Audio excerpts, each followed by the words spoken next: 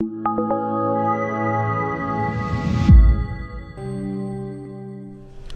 Ariella Bas Mazel Tov for Shleima, and this, unfortunately, the classes are l'schus for the Ilan Ishmasa of Genya Bas Reb Moshe. Sollen alle sein gesund, right? Sollen alle sein gesund und stark. Okay, we're learning Tanya. Rabbi said learning Tanya. And we're at the end of Perikut Tes. Last week we didn't learn Tanya. Last week we reviewed the Tanya from the beginning. So if you were here last week, you're up to speed. Anisht, you're here today. The immediate conversation, what we're in the middle of discussing, is what we call Pinttele Yid. Pinttele Yid has many names. We call him Yiddishkeit, we call him Pinttele Yid, we call him Etzem HaNeshama, Nekudas HaYadus. The Alter Rebbe calls it Chochmah. In Tanya, you don't have the words Chaya and Yechid at all. I told you this many times. The Tanya is not written in the language of Kabbalah. The Tanya is written in the language of Zohar. It's interesting that the Tanya is written in the language of the Zohar. In Zohar, you have Nefesh, Ruach, Neshama, and Neshama le-Neshama. That's what you have. The language of Chaya Yechid, it's a Medrash, which is brought in Kabbalah. That is all. Kabbalah bring it. So the Tanya, which is the teshuva of Chassidus, is written in the language of the Zohar, and the Maimorim, which are the teshuva Apeh of the teshuva which is the Tanya, are not written in the same language as the Tanya is written. Maimorim written language of Kabbalah. It's interesting. Sometimes you see a contradiction between what it says in Tanya, it says in Likutei Torah. It's a different language, and you have to adapt it. So in Tanya, Yechid is called Chochmah, the spark. And the Alter Rebbe says that this guy named Chochmah, Yechid Shabbat and Nekudas HaYadus, or Pinttele Yid, or whatever you want to call him,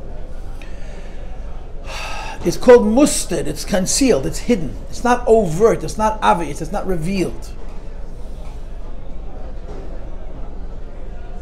And its concealment, its hesed, has two conditions.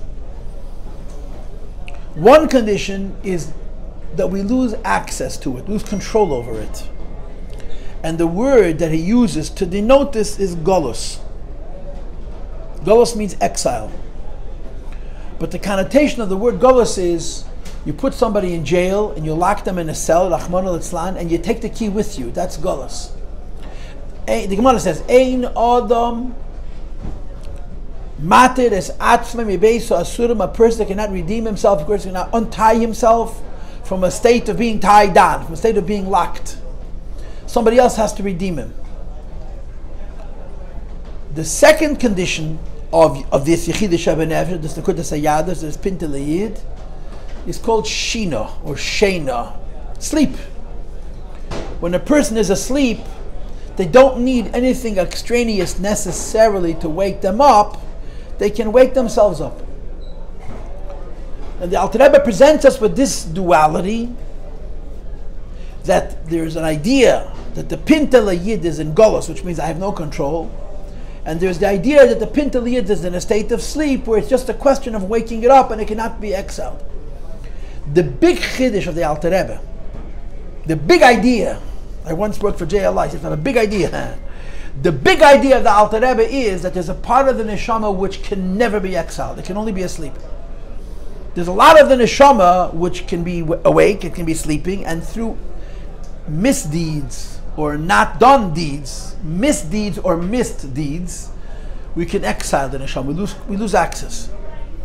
But by a yid, that's what makes a yid, that there's always a part, there's a point that can never be in exile. It can only be asleep. In other words, it's never in a condition that it's unwake-upable. It can always be woken up, and that's called Shaina. Now, the way it plays out in the Tanya is that it's a pasuk. Chochma gives life to her host. So this means Chochma or Yechida in the language of Tanya gives life to the whole person. So the Alter Rebbe proposes that we have Pinttele Yid, you have Chochma in your hands and in your feet and in your fingers and in your toes and your hair and your skin and your nails. But in as much as Chochma gives life to the whole body, Chokhmah can be in a Galus state. If we do Avedis or we miss many mitzvahs, we can find ourselves in a position where we can't access that Chokhmah. And then there is Chokhmah the way it is b'mayach shabarash. Chokhmah in its original seat, in its place, which is in the right side of the brain, which is the mayach HaChokhmah, the seat of Chokhmah. Here the Alter Rebbe proposes it can never be Galus, you can never lose control over it. It can always be woken up, even in the biggest Rishoyim. And this is the Pinttele Yid. And honestly, that's what makes a Jew a Jew. What makes Jew Jewish is that even though a Jew who does Avedis, and he's called a Rasha, is Klippa. Klippa doesn't mean he does bad things. Klippa means he's bad. There's a very big difference between doing bad things and being bad. And in this case, that means he's lost access to his Pinttele. Not only is he doing wrong things, if he wanted to do right things, he doesn't have the koyach to do it because his nekudas hayadus, his Pinttele Yid, his chokhmah is exiled, is out of his control. But the point of chokhmah, the way it exists in the mayach, in the mayach shabarash, in the mind, in the brain of the person's head, when it comes to a yid, can never be in Galus, it can only be asleep. And because it's only asleep, it can always be woken up. And it could always be woken up, we say that he has an Ahava Misuteres. What does Ahava Misuteres mean? I love and don't know I love. It's a weird concept. Ahava Misuteres means the person has a lot of money stashed away in a safe and he doesn't know about it. So he's rich and he doesn't know about it, yeah? So it's Ashiras Musteres, yeah? But what do you mean? How do you have love and it's hidden? If love is an experience, love is an emotion. Ahava Misuteres it's an ironic concept. What does it mean? I have a hidden love. Either I love or I don't love. And of course the answer is it's a potential love. Since when do we count potential love as love? I could love a certain food, I've never tasted it. So you're not going to say I have a hidden love for that food, I just don't know I love it because I've never tasted it. I don't love it because I don't know what it is. How do you have a Pinttele Yid, a hidden love? And the teretz is because Hashem planted it in the neshama. We have an inherent connection to Hashem, an inner connection to the Eibishter, and it's never in a position where you say it's exiled, it's out of my control, it's out of my access. And this is what we call the hidden love. Ahava Misuteres. About a yid, we say that he has a love, and that the love can be unknown to him or her, and he loves anyway. That's the type of Ahava Misuteres. It's I love God and I don't know it. That concept of I love Hashem and I don't know it is predicated on the idea that Hashem put that love there, or there's a piece of Hashem inside of us. There's a piece of Hashem inside everything. If there wasn't a piece of Hashem inside this bench, the bench wouldn't exist. A piece of Hashem in this box of tissues, the box of tissues would not have existed. By a yid, he has access to it. And that's the translation of the words Ahava Misuteres, a hidden love. And then the Alter Rebbe proceeds to say that this hidden love is aroused, it's awakened. Even in the biggest rasha, if you have the right conditions, it's triggered, it's moved out of its complacency. And that is when a yid is pushed, when a yid is squeezed in a way that touches this nerve, then the yid wakes up. So let's read.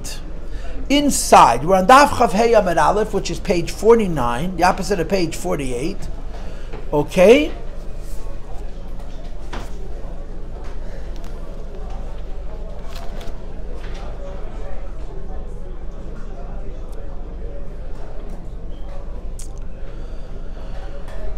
You know what, I want to start on the bottom of 48, last line. And I don't want to read straight, I just want to show you the words.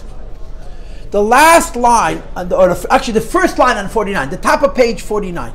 Chav Hey Amud Aleph, first line. V'lachein, this is why. Nikras Ahava Zu b'nefesh elokis, this love, which is in the divine soul. Sheretzeina v'chafta l'davok by the Hashem, that has a will and a desire to become davok, one with Hashem. Chayim Baruch Hu, the source of all living things. B'shem Ahava Misuteres, we call it a hidden love. And in the words hidden love, there's two connotations. The first is hidden and the second is love.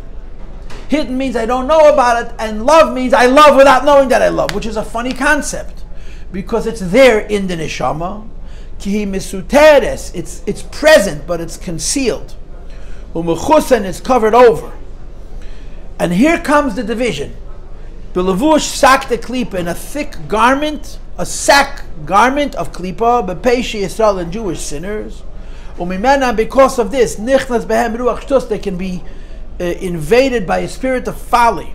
Lachte to sin. The Gemara says, Ein adam chete v'cholu. A person does not do an aved unless he's overtaken by a ruach shtus, by a spirit of folly, and the spirit of folly allows him to do an aved. So this is the first level. That is a part of my neshama which can be in Galus. I lose control.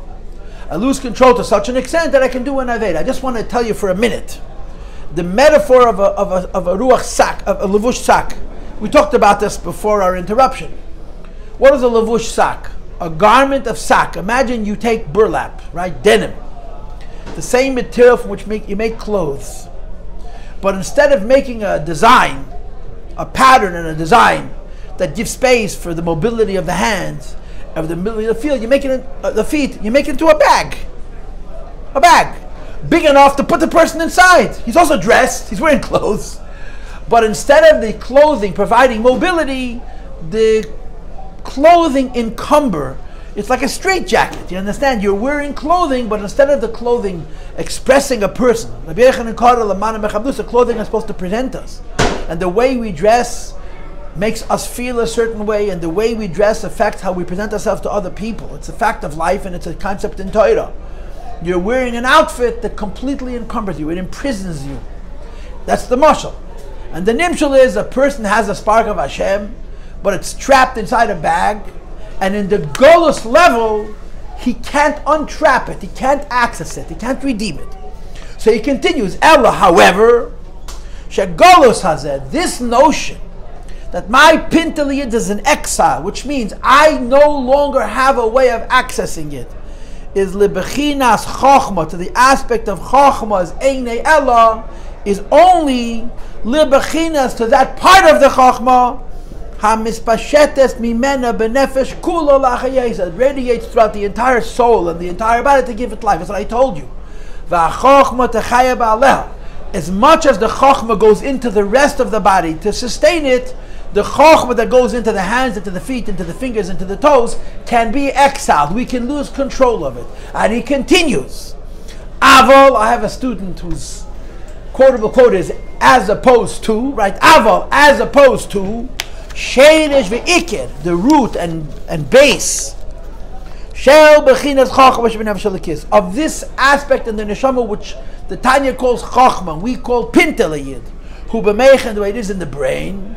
Says the Rebbe, this aspect of the chochma, eina mislabeshes belevush sak de klipa, it can never be entrapped in the sack-like garment of klipa that affects on absolute loss of self-control. And again, the definition of the word Galus, I'm locked in a jail cell, somebody locked the gate and took the key with him. I can't, the Gemara says, this is a psychological truth as well. A prisoner cannot redeem him or herself from his own state of imprisonment. And that's the meaning of the word Galus. Continues the Alter Rebbe and says, Rak, the Pinttele Yid, the Chochma Shabenefesh, the way it is in the Mayach HaChochma, can never be exiled in the Jew. It's bebechinas Shaina. It's sleeping. But a Shaima, a person who's a Rasha, and I find this interesting, I don't know, I don't think we're the Shaim. We're mixed up, that's what we are. We're mixed up, we're confused, but we're not bad, right? How many of you feel like Yiddishkeit Shabenefesh? He says, by a Rasha, the Yiddishkeit Shabenefesh is asleep. By most of us, on most days. By the Rebbe, the Yiddishkeit Shabenefesh is his Galus. Says the Rebbe, actually, bechinas Shaina b'Rashayim, to sleep in a Rasha. Ve'ena po'elis pu'ulasa, and it's not able to do what it needs to do, bohem, in the proactive life of that person. Kolzman sha'asukim, so long as they're preoccupied, b'daitim or b'nasa, in their mind, in the knowledge of their understanding, b'taivas ha'elam, and the desires of the world. I like to translate the word taiva as weakness, in the things that weaken us from the world. I find it also fascinating that he mentions das and bina, and doesn't mention chokhmah. There's a reason why the Alter Rebbe chooses these words so carefully, and but we'll leave it alone. This is where we're holding. However, as opposed to This is what we're holding. When any Jew is tested about a matter of faith, that faith, as was discussed in the previous chapter, in chapter 18, is above one's intelligence. And it touches the soul, the point in the soul, which is called chokhmah. Now appreciate.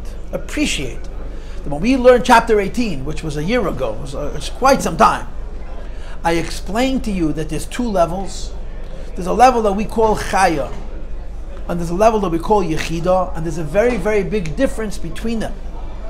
The level which is called chaya means that a person understands that some things are above their mind. A person understands that some things, forgive me for using this cliche, are worth dying for.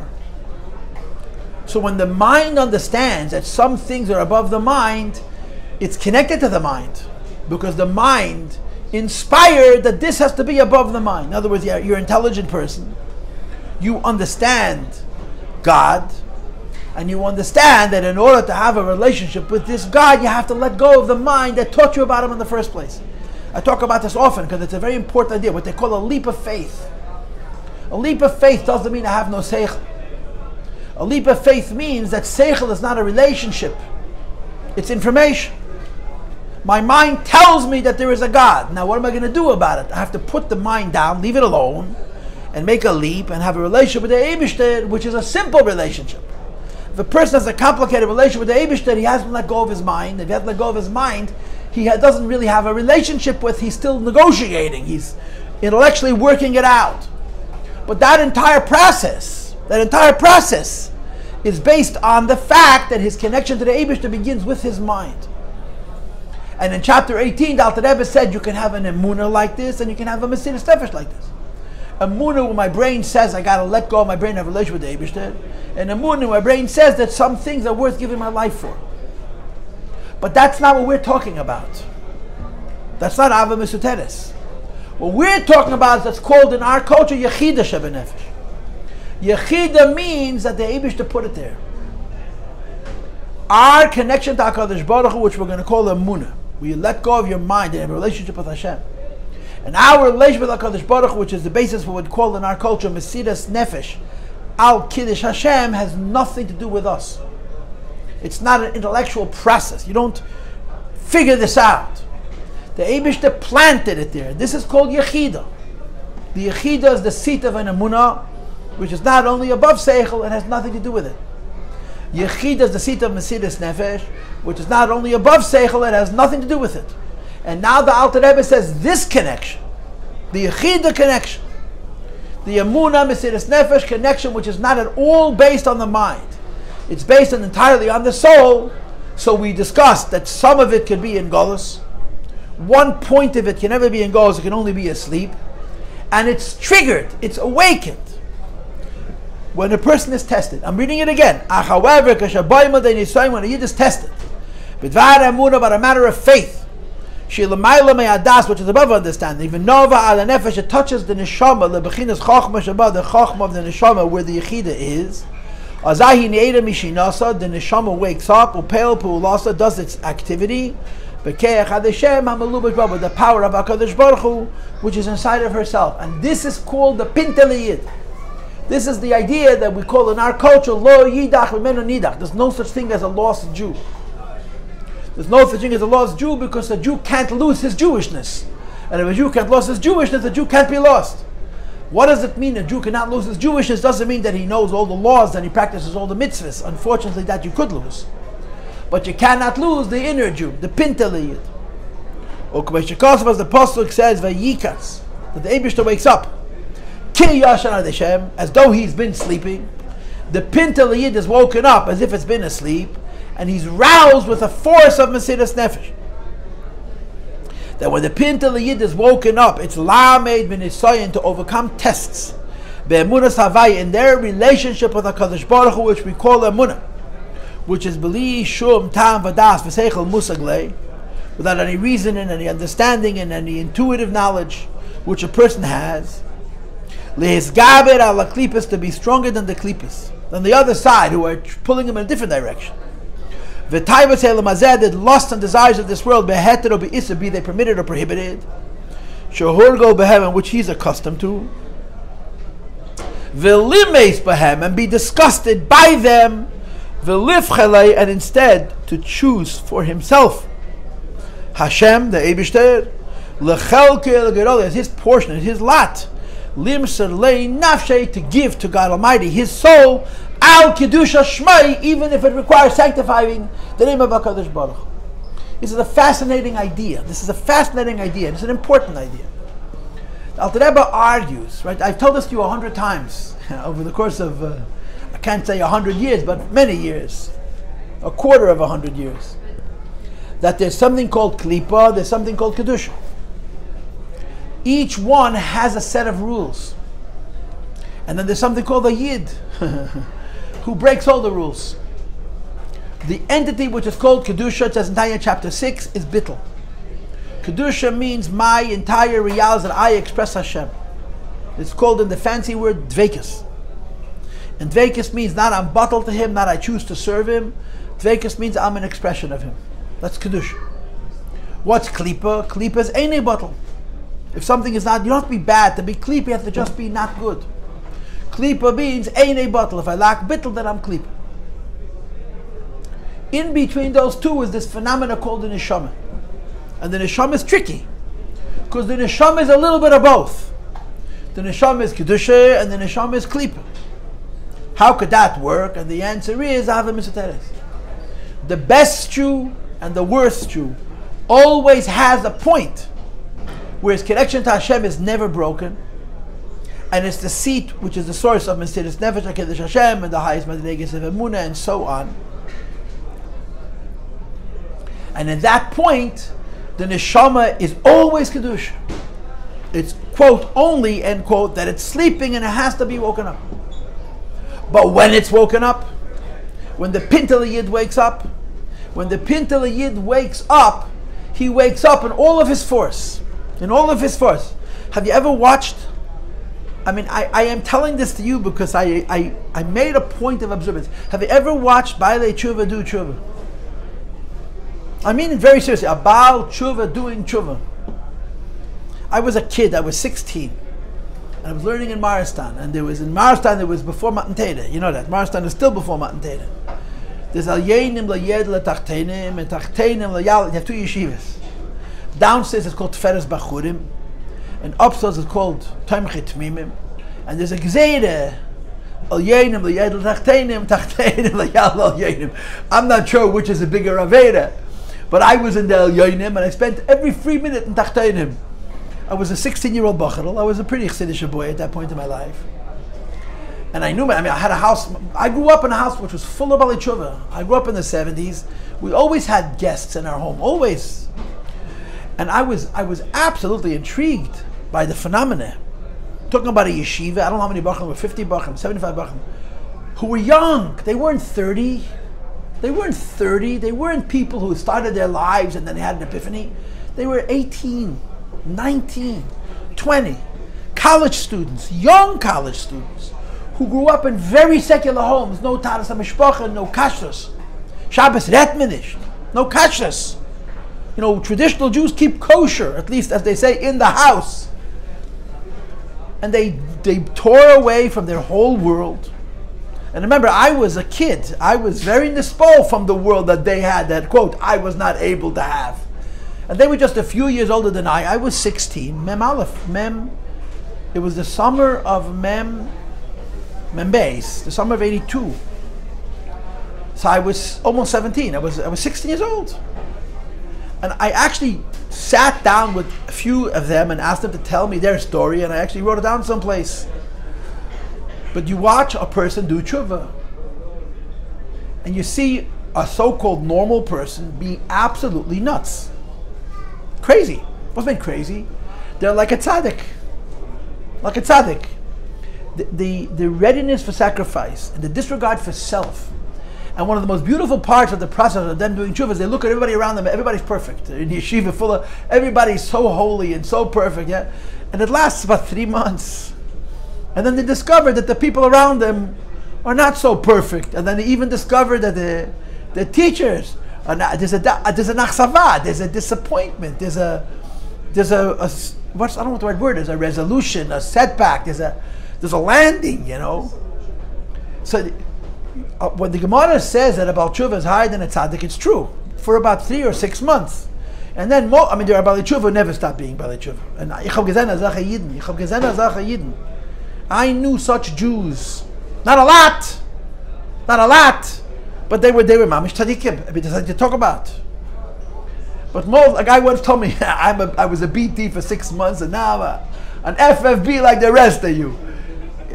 But it's very disappointing because you look at the people around you as perfect, and then when you find that they're not perfect, you know, in your mind they're hypocrites. You know, so what did I sign on for? What did I? And then they have to figure out that none of us are perfect. We're doing our best, and guess what? Even they are not perfect. Some of them, if they can't do it perfect, they don't want to do it. Unfortunately, that happens sometimes. But they have to figure out how to deal with their own. You know what the nice word for hypocrisy is? Inconsistency. But this is the process. But when the person is doing tshuva, they're mamish higher than a tzaddik, and I saw it with my eyes. How does the Alter Rebbe express it in this Pedic? Look at the words. He says, I'm reading the words a second time.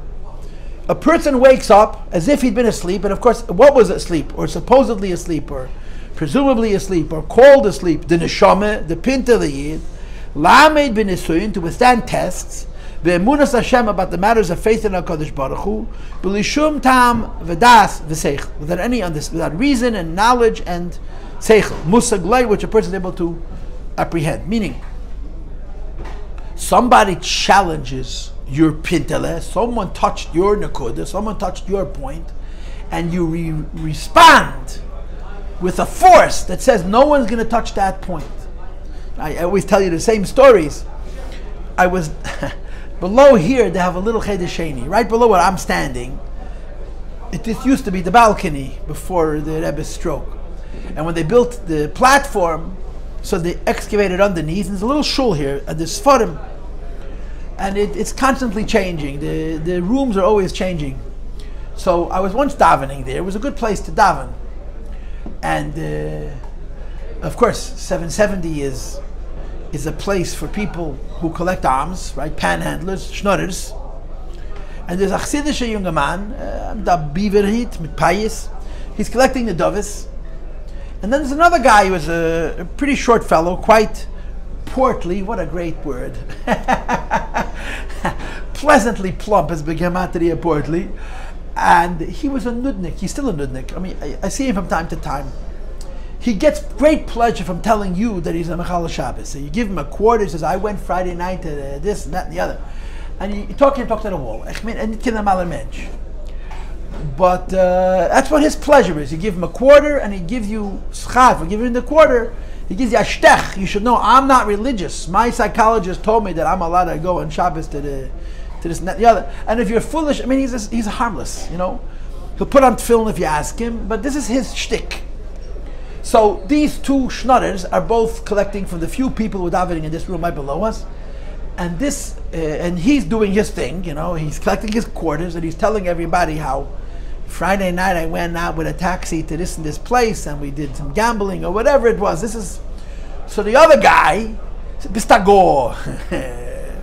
He gave him, you're a guy. You should have seen the reaction. You should have seen the reaction. He was so upset. He's always steching us, you know, and once you learn him, you know, you give him your quarter and you move on, you know, but the first time you think you're dealing with a normal person, but someone did it to him in reverse, you know. He was so upset. Don't call me a guy, and he went on and on and on and on, and you saw that it wasn't a game. He touched a nerve. Now, 20 minutes later he forgot about it. He's going around telling you he's a guy, but when he says it, it's okay. Because when he says it, he crosses his fingers, as they say. When somebody else tells him exactly the same thing, he disturbed my whole shachar, because you can't daven it. But at the same time, a Yid has a point. A Yid has a point. that point when you trigger it, when you touch it, a fire comes out. And this fire is a fire of Mesiras Nefesh. But that we can understand. I mean, the fire of Mesiras Nefesh, but continue reading. Lehizgaber ala klipis, to be stronger than klipis. Now, you would think that this Pinttele Yid, this Chochmah Shebenefesh, is stronger than klipis about what? About what triggers it. About what triggers it. When a Yid is put in a position where Chas v'Sholem, he can cross a certain line, that if he crosses this line, he has to tell himself, I'm not a Yid anymore. When I was a child, my Malamid read to us from the Sipurei Chasidim the story of Poi Nitman Yosel Aganav HaKadosh. I'm sure I told you the story when we did Yud Ches. You know the story, Poi Nitman Yosel Aganav HaKadosh. The Ruzhiner, he traveled and he came to a city, and they had old Batayalma. They had cemeteries that were then 500-600 years old, 1,000 years old. And he took a spatzir. He went into the cemetery and he went from grave to grave, and he found an old grave which was then a few hundred years old, and it said simply, here lies Yosef the holy thief, Yosef Aganav HaKadosh. So he asked the people of the cemetery, if he's a Ganav, he's not a Kodesh, and if he's a Kodesh, he's not a Ganav. How does Ganav and Kodesh go together? So they told him that the cemetery, the Chavidish have a Pinkasim, they have Pinkas. A Pinkas means a ledger, and they see if they can find a record of this person. And they found it, and they opened to that page, and the story there was that he was a Ganav. He had klepike hands, He had adhesive hands, like geckos, But he didn't use it to stick to the ceiling. He used it to stick to your wallet or to your piece of silver, whatever you put down, Was steht, was liegt auf mit dem, as they say in Yiddish. You leave it around, it disappears. And there was a church in town, and the church, of course, had a tower. And the shmuel was that in this bell tower they were storing treasure that was being passed through from one place to another. On the way to Rome, or the way from Rome, was a treasure. So he climbed into the tower, to borrow it, as they say in English, for an unspecified amount of time, indefinitely. And they caught him red-handed. So at first they were going to kill him, and then the Galach came along and said, wait a minute, we could save his life, save his soul. And they gave him the option to either Rahman Aslan lihisnaze, to convert to Christianity, or they'll kill him. So I can hear him telling us the story. It's more than 40 years ago. It's 45 years ago to be that. Agoy ken ich sein, a Ganav ken ich sein, aber Agoy will ich nicht werden. He said it so many times that I can hear him singing it. A Ganav ken ich sein, aber Agoy will ich nicht werden. I may be a thief, but Agoy I'm not going to be. And it played itself out over many days. They kept him in a cell and they kept on coming back. Kedarkom, first they tried Gutens, they tried to be sweet to him and nice to him, and that didn't work. They started to threaten him. The end was they burnt him alive, limb by limb. Stiklachweis. They put up a vat of tar, and they made a fire. It was incredibly hot, and they burnt him limb by limb. And each time they gave him the choice again. And he said, Agane velech zayin and Agoy velech nish werden. So when his neshama left his guf and the Jews got his remains, they wrote on his tzion, Pei Nitman Yosef Aganav HaKadosh. That's the story. I'm sorry. Yeah. Okay, I could have been more graphic, but I said, okay, good. So you win and I win. I hear the story as a child. I was in Rabbi Ekas's class. I was 11. And I can hear him singing those words. He must have told the story to his students every year. I can still hear him singing those lines. Stark. But anyway, this is called Mesiras Nefesh HaKiddush Hashem. But then the Alter Rebbe adds, Liz Gabriel Taivas v'Taivas Elam Hazeh. Look at the next words. Beheter be'isir. How does Mesiras Nefesh, how does Kiddush Hashem have to do with Taivas Heter? It's not Naveda. And the answer is that when the Yechid Shebenefesh emerges, it takes over the whole person. So it's not only that the Yechid Shebenefesh is in a state of Mesiras Nefesh. When it comes to Ikir Kol Ikrim, it's in a state of Mesiras Nefesh, even when it comes to Tafel HaTefillim. That's the point.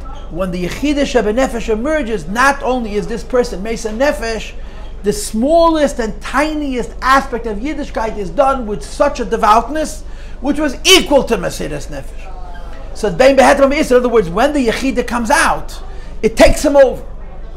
So the Alter Rebbe's message is, his point is, that every Yid has a Pinttele, which is impossible to lose.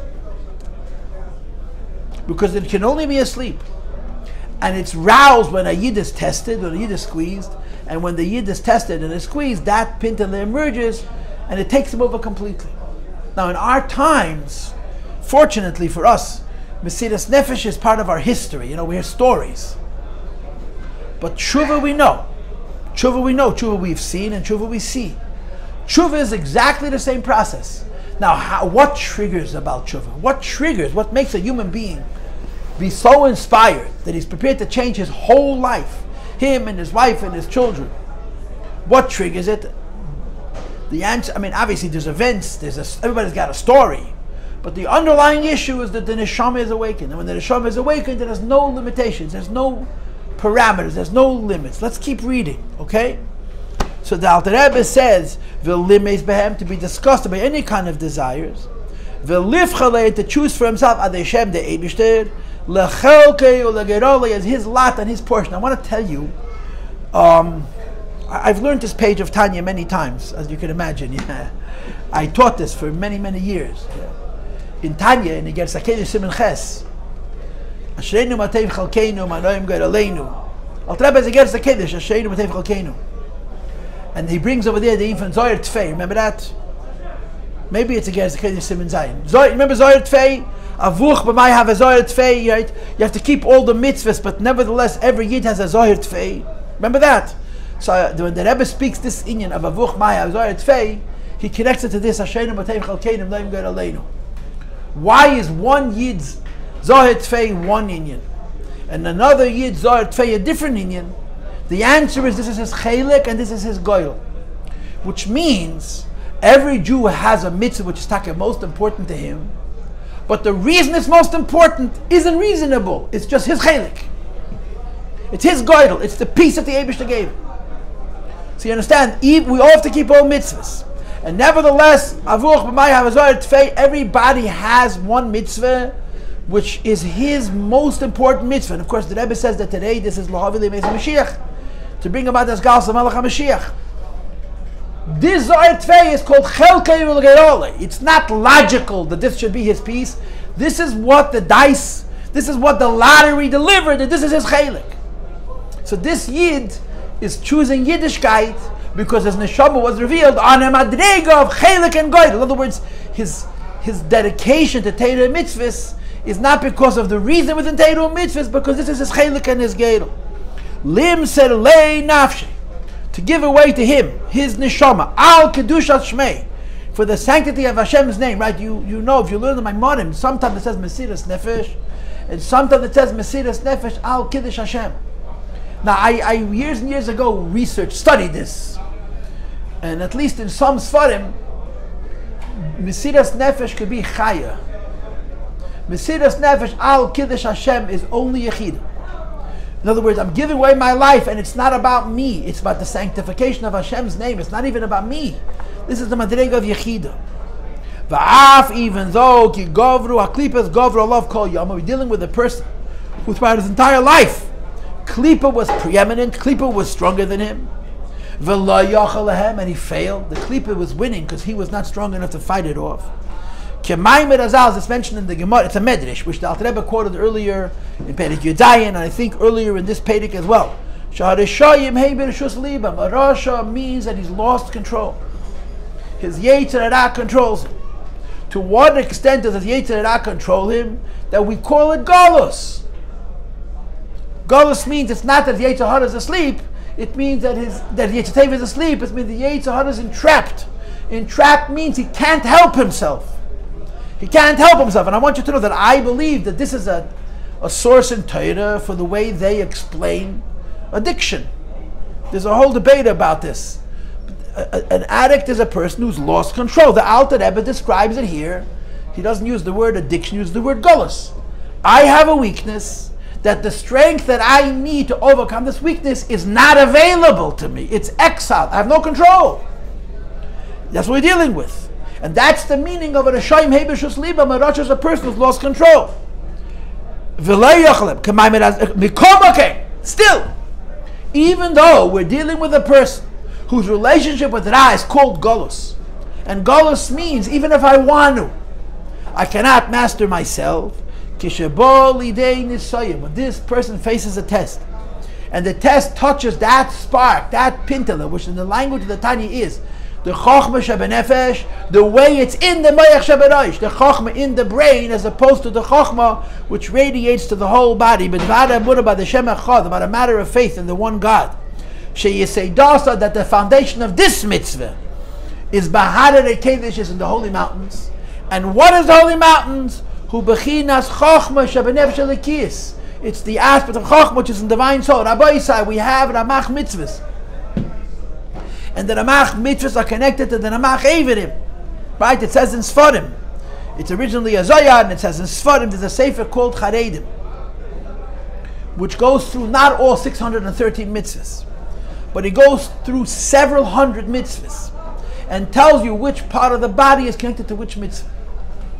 Each piece of the guf, each avid of the guf is connected to another mitzvah. And as I've explained to you many times, there's Evarim Pratim, there's individual limbs, and then there's called Evarim Klolium, general limbs. General limbs are not included in the Evarim Pratim. There's 248 limbs, the brain is not amongst them. Because to be a limb you have to have a bone, the brain doesn't have a bone. The tongue is not amongst them, the eyeballs are not amongst them, the heart is not amongst them, the lungs is not amongst them, the liver is not amongst them, the spleen is not amongst them, the intestines, the Evarim, the organs that the Chazal call Evarim Shaneshama Shanefesh Tluya Behem, you take away one of these, you can't live, are not in the cheshbon of the Ramach Eividim.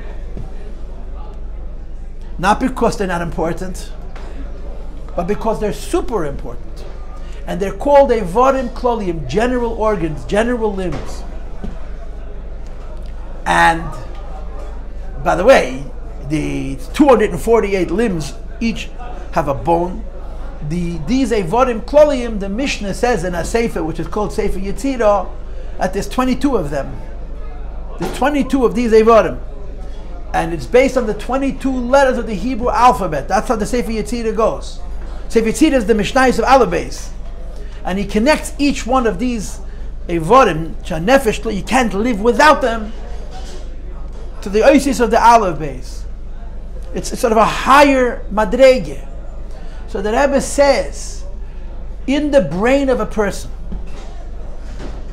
and the brain of a person is situated up here, but the brain of the person which is situated up here, to be sure, is an Eiver Kloli. It's an organ, it's not a limb, it's an organ that encompasses the whole person.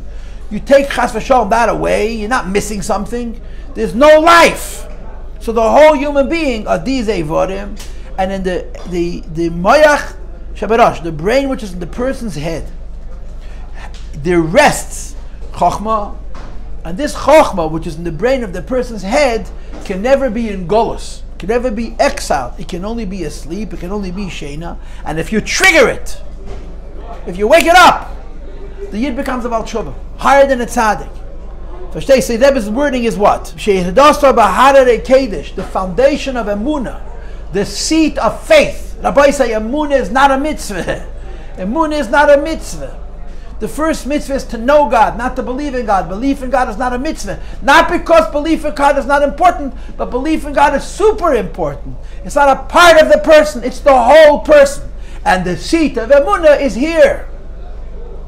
Says the Rebbe Shesidasa that the foundation, that the seat of Emunah is Bahadar Kedesh in the holy mountains, which he translates as He Bechinas Chochma, it's the property, the quality of Chochma, Shebenefesh Elikis, which is in the divine soul that sits in the brain, Shebo Melubesh Eidin Teiv Baruch Hu, in which manifests godliness. Says the Rebbe Harei. How do you translate Harei in English? Emphasis. That's the best translation I got. Kol HaKlipis B'Teilim U'V'Tal.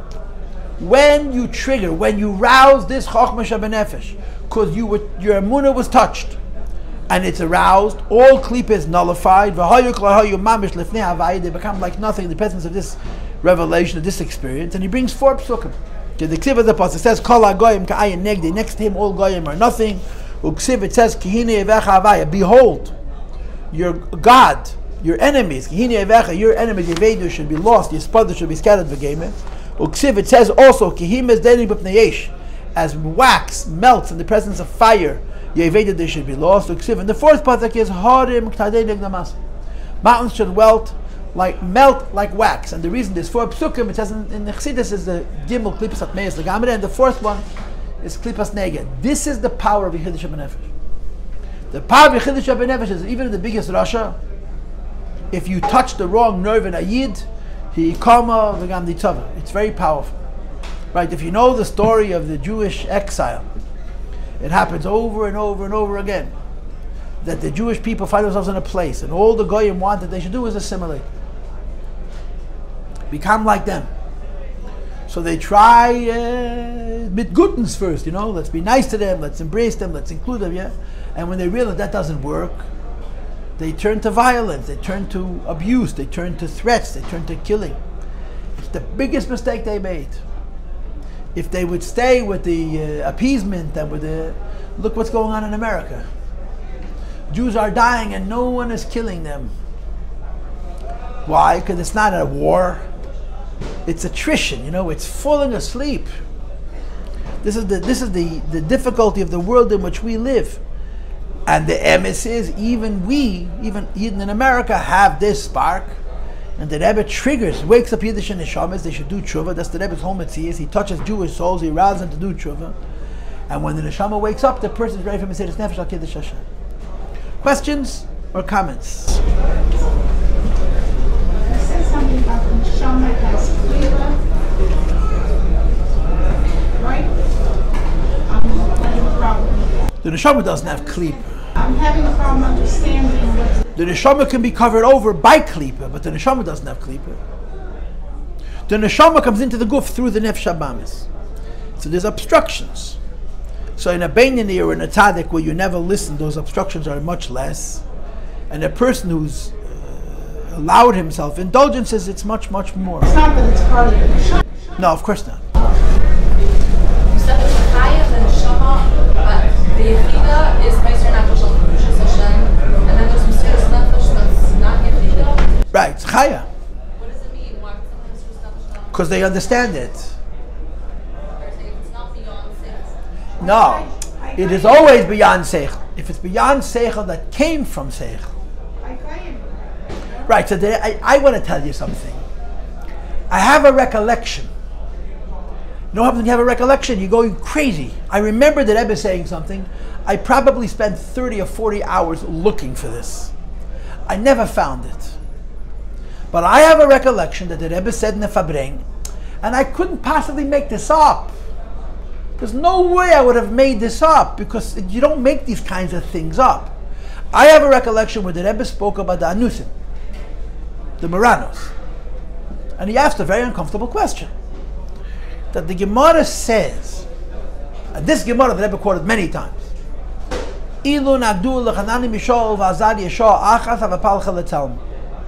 if Nebuchadnezzar, the Nebuchadnezzar Melech Babel, would have tortured Hanani, Mishael, and Azariah for 1 hour, 60 minutes, rather than throw them into a furnace, they would have prostrated themselves before the tzel that the Nebuchadnezzar made.